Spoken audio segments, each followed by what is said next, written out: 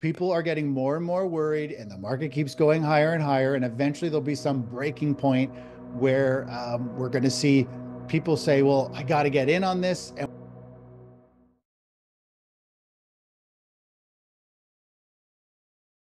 Hello, everyone. Chris Vermeulen, Chief Market Strategist of thetechnicaltraders.com, discusses the direction of the stock markets, as well as correction indicators to watch. Subscribe now, hit that bell icon, and embark on an enriching journey toward financial success. Let's unlock the potential of these markets together and pave the way for a brighter financial future. Welcome aboard. I think the last time you and I talked a month or so, almost 2 months ago, I was talking about how we want to see the stock market hit new all-time highs, and we want to see it keep pushing up. And to me, that is going to be one of the final straws that is going to probably kick the markets into a major top, and we'll see some selling later this year. And that's pretty much exactly what we're starting to see. If I was to just share my charts and we take a look at what the markets are doing, they're still playing out very similar to typical emotional trading in terms of, if we take a look at the last week and a half on the right-hand chart here, or sorry, the left-hand chart, this is the 30-minute chart of the SP 500 futures. This pink line is the 20-day moving average, and we keep seeing waves of panic selling. We see an oversold market condition. This is when everybody is betting on falling prices. They're expecting the market to keep falling, yet the market rallies. And eventually we get into a FOMO state where everybody starts to pile in right near the top. And then what happens is suddenly the market will have a big gap down. We go into an oversold condition. People panic out of the market. And just as they start getting out of their positions and betting against it, we start to see the market take off. And it really keeps putting the active trader, the emotional trader who's going from FOMO of missing out to scared and they don't want to hold on to losers. The market loves to buck those trends. And if we take a look at the weekly chart here, David, I've got the weekly chart of the SP 500 on the top. And this is a really interesting setup because we've seen this happen a couple of times. So more or less, the top chart is our weekly of the SP 500 telling us when we're in a bullish phase. It tells us when we are in a bearish phase. We are currently back into another bullish phase, and we've just broken to new all-time highs. And I've been talking about how we want to see new all-time highs on the SP 500. To me, that's the most important index. And what happens at this point is going to be very important. And what I like to see once we've hit these new all-time highs, because I do expect the market to have a major top this year and go into start a big correction at some point, as we tend to see everybody start to pile into the stock market. Anybody who is short is starting to cover their shorts. People who missed out on the huge rally last year are now saying, well, the market is in an uptrend. It's at all-time highs. I have to get in. They have FOMO that they're going to miss the next major move. And we're just starting to see that. And the Russell 2000 on the bottom shows a really good signature of this, where the Russell can channel sideways. And then suddenly the stock market starts to rally and break away. And people start to move into small caps a bit. They rally up a little bit more, and then suddenly the market crashes and we see a huge correction. Same type of thing happened over here. We saw the growth stocks, the average investor really piling in, and they really came into a halt here February, March of 2021. And small caps really just went into a sideways channel while the broad market kept moving up. And then suddenly there was one final little squeeze where everybody piled in to the small caps, and then we went into a huge correction. And that leads us to where we are today, which is another big consolidation. We're just starting to see small caps and growth stocks outperform. The ARK ETFs are doing very well. That's a good signature of what the short-term traders are doing. And of course, we are back up at all-time highs. And just a couple of days ago, when we saw this huge gap down and massive panic selling, that was a distribution selling day, meaning the institutions, now that the general public is starting to move back into the market because they feel like they're missing out, the institutions are starting to unload shares and dump them into the hands of the average investor because they see, I think, the music coming to an end. So, the big weekly chart I just showed you is very similar to this short-term chart. It's just two different time frames of the same thing kind of working out. But it's very interesting because we're starting to see those signs, those early signs that the stock market, I think, is about to run out of steam now that it's made these all-time highs. What is different this time than the last decade-long bull rally is my question. I don't know. I mean, everyone is always different. We're in a totally different type of economy. Yeah. Everything is totally different. Every wave that we have. Now, this is what really separates what I do from most others out there is, I follow the trends. I'm a technical trader. So while I think the market is topping and I think we see signs, and I do feel like we're just ready for a big type of pullback, um, I mean, we're long this market. I mean, we are screaming higher. Our positions are up dramatically, and we are long this market. If the market just keeps rallying, just like it did in 2013 and keeps going for a couple more years, Hmm. we're going to be long this market. Our long-term investing signals are still long. We're bullish. Our short-term strategies, we're still long. So, I do feel like we have gone through a major super cycle kind of bubble in terms of we've seen home prices just explode. We've seen stock prices explode. Everything has just been, squeezed higher into a bubble phase. And typically, when everything is in a bubble and there's, interest rates are low, we usually go into a major super cycle. I believe we're going to be very similar to the 2001 market top, where this could actually take several years to slowly unwind. We might have very weak pricing for a long time. But I mean, we need to have the market prove that it's going to do that. But we are definitely in a bubble phase. I know, I believe we're already starting in a recession.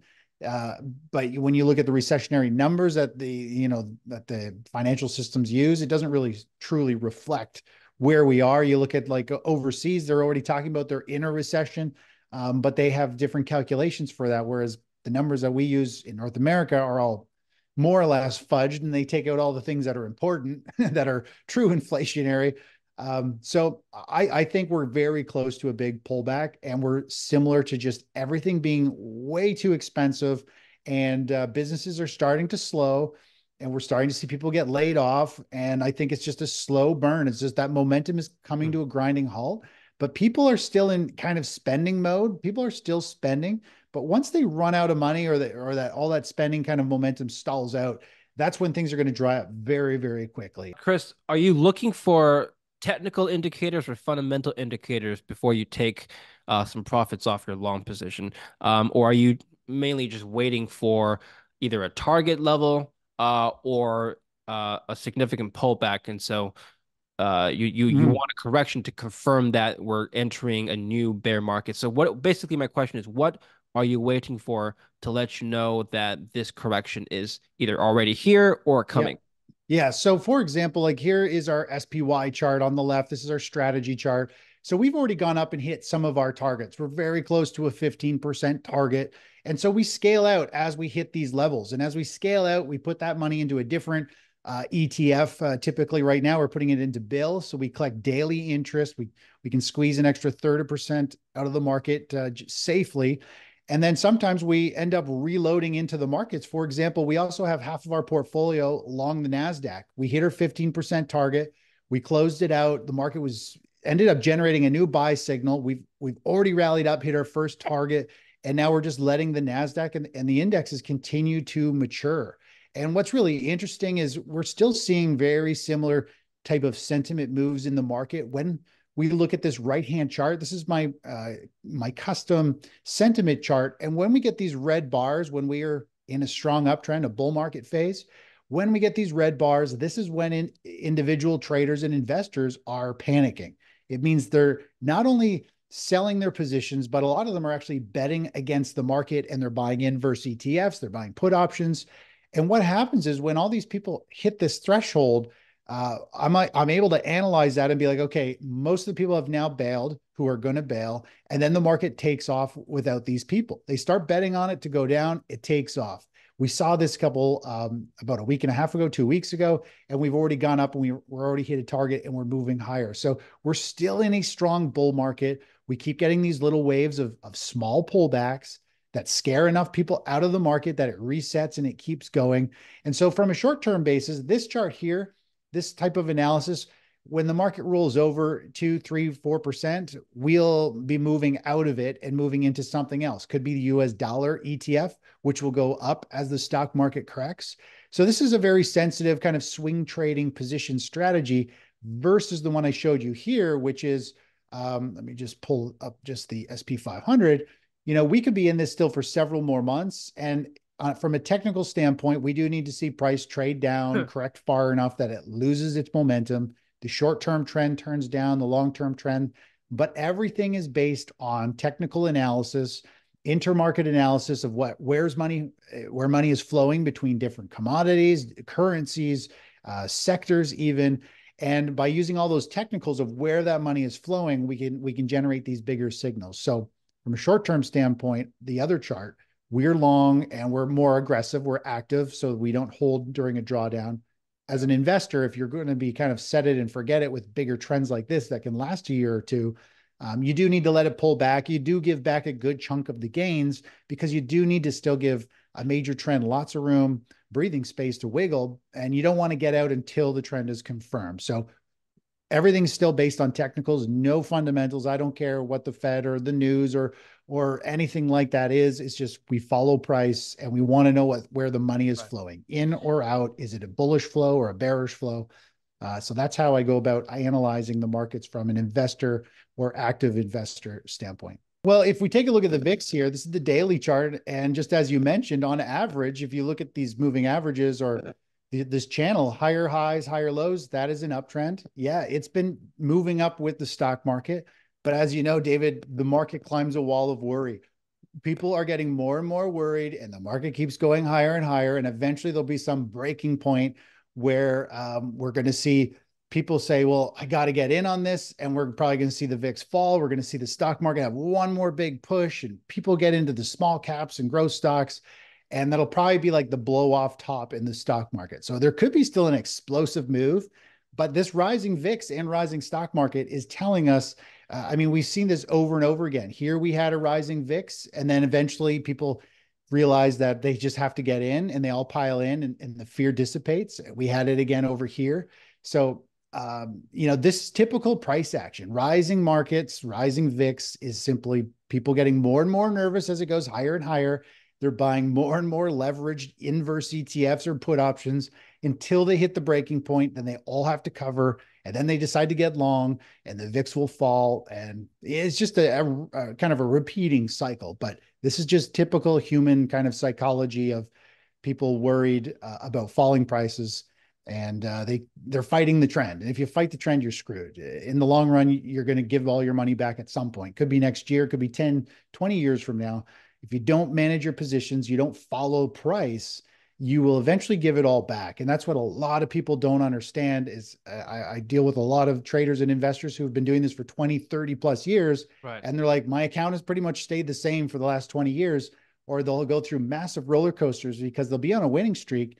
And then suddenly it only takes a couple bad trades or one big trend against them, and it wipes everything out. And that's because you don't have position management, risk management, and you're obviously fighting the trend, or you don't have a way to identify when the trend changes for you to get out and go find something else that's moving in a direction that you want. Thank you for watching the interview highlights of Chris Vermeulen. If you enjoyed this highlight video, please kindly subscribe and help share this video for us to share more of this valuable content. Thank you.